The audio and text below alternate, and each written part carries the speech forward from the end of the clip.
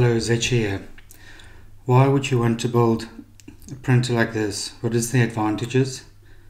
And why would you go through the complexities of tilting the gantry and having a conveyor belt?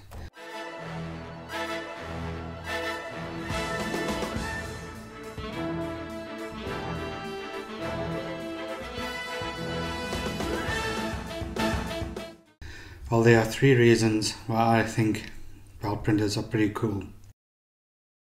The first reason is making long or tall prints. So if we have a look at this little SpaceX model, obviously I can print something that is longer than my print bed. So if it's tall in the Y direction, I can technically go infinitely long. The second reason is doing copies or multiple prints. So on the print bed here, I've got little frogs, and the Cura Black Belt edition has got a little option of saying how many of a specific model you want. So here I've printed 5 of the models. So in Cura Black Belt, you just simply specify I want 5 of a model, and it just puts them the specified distance apart, and you're all done. The third reason to use a tilted belt printer is actually my favorite and the most interesting.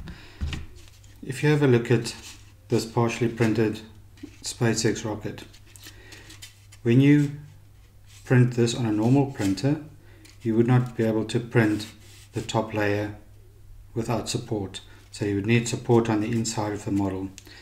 So this allows you to do some very interesting models or print some very interesting things where you would normally would need support, but you don't need support when you've got an overhang like that. So if you remember my initial cube, so this cube, it was printed standing up like this, and I did not need any support on the inside to be able to print the top layer. So it can just print without any support, which is very interesting. On a tilted bed printer like this would be your normal, on a normal bed would be horizontal. On a tilted bed, this is your horizontal. So you can print things with extreme overhangs, albeit only in the one direction, and that allows for very interesting experiments, and hopefully I'll be able to do some of that in the future. Thanks for watching, and please subscribe.